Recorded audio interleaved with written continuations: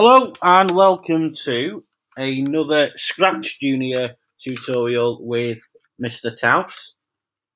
Now today's Scratch tutorial is slightly different in the sense that we are going to tell a little story in one page and one stage.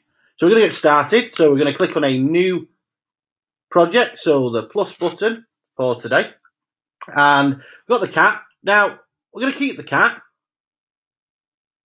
We're going to put the cat in the bottom. So, today's tutorial is titled Run a Race. I want to call it Run a Race. So, I'm going to put there. So, we're going to run a race with our sprites. So, what's a race with one? Not very good. So we're going to introduce a new character. So I'm going to have the cat. And I'm going to have the cat go on a race with a chicken. I'm going to add the chicken with the check mark.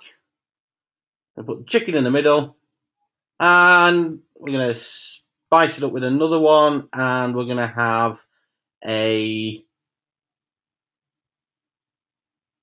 Let's have a little rabbit. So we're going to add a rabbit. So we're going to rabbit, a chicken, and a cat. Yeah, this is a race.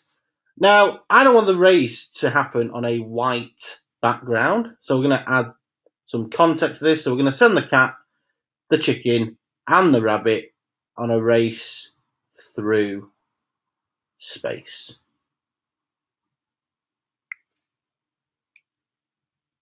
Got the cat, chicken, and the rabbit on the moon. So how do we now get the cat, the chicken, and the rabbit to run a race?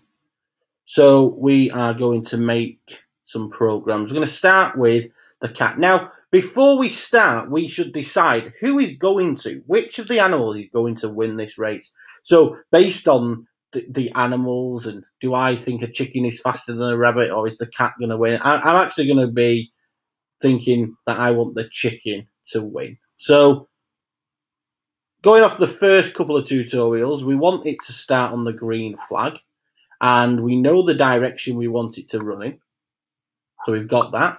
So we've added a green flag from the yellow button, and we've added a blue direction to send it across the screen.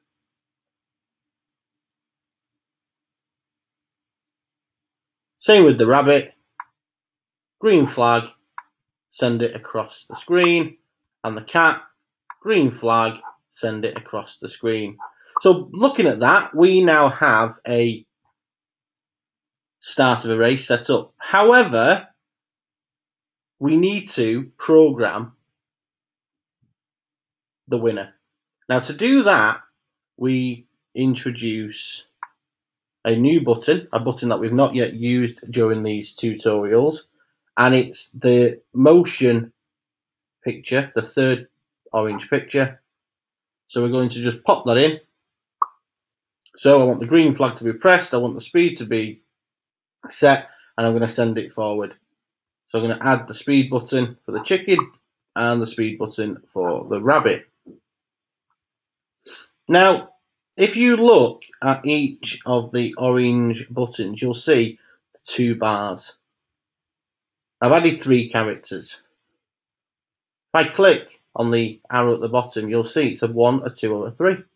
So I've got the cat. The cat's going to run the slowest.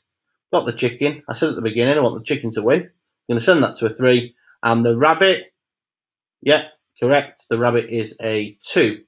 So let's send them across the bottom. So if you are needing assistance with how many it is, you can bring up the graph chart there for the grid.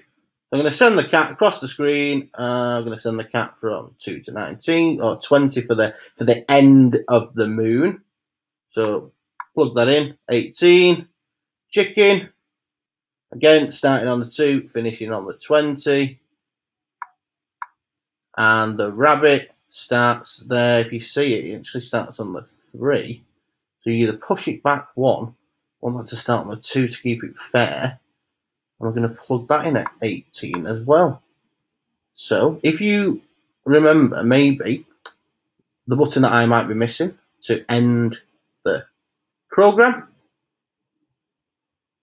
Yeah, correct. The red block. So click on the red, click on the red. Third of all, click on the red. Now we are set. Big screen, got that. Chicken, cat, and the rabbit. Click on the green flag. And there you go. That chicken has gone with speed. It's won the race. And coming in last is the cat. And that is a very simple first lesson, first activity for you and your students to try on Monday morning. So I look forward to hearing from you. As always, tweet me at Mr. Towse, comment on the YouTube video below, and send me your links.